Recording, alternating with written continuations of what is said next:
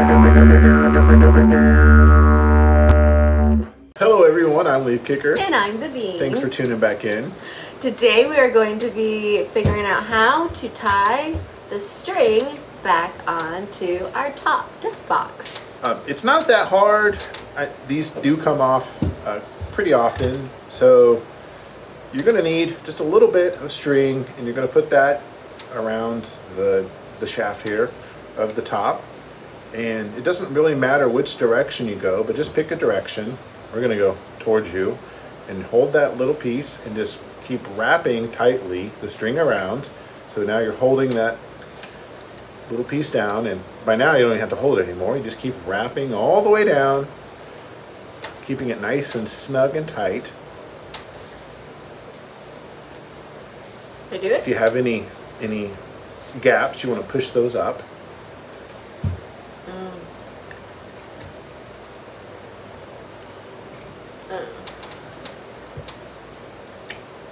No.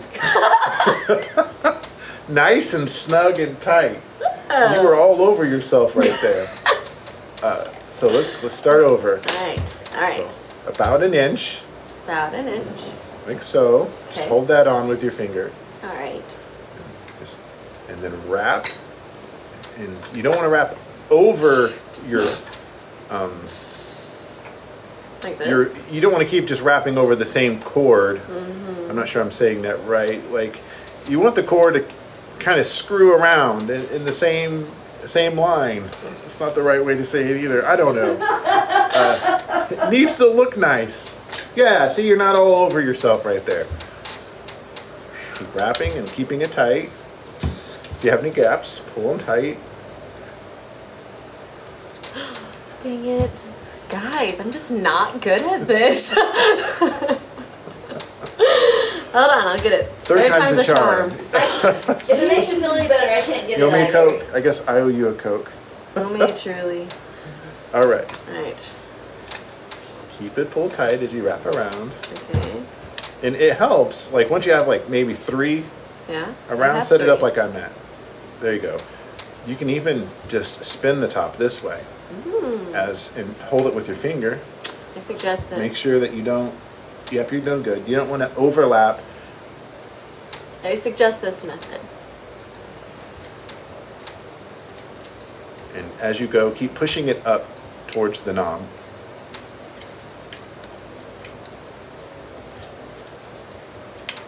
I feel like I'm concentrating way too hard on this.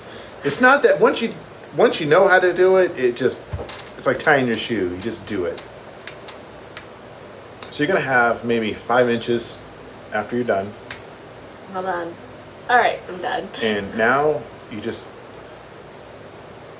make a little hole that you can stick the bell and those little beads through.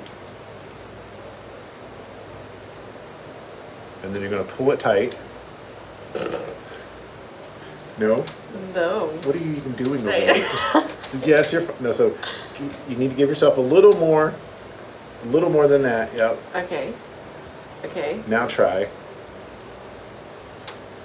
Like That's too much. No, see? It needs to look like that. It needs to look like this. Okay. All right. Hold on. I got it. See, you're all over yourself again.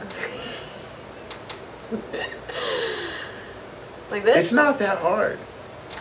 No, I think I'm doing it perfect, actually. Well, once you have it like this, where it's over a bead like so, it's kind of snug. So you have a little bit too much. Then that's okay. That'll work. That's okay. You just push it. Once you have it there, you push it around like so. And it tightens it up. So it's all tied up again. It's not bad for your first try or third. I did it. Thanks for watching.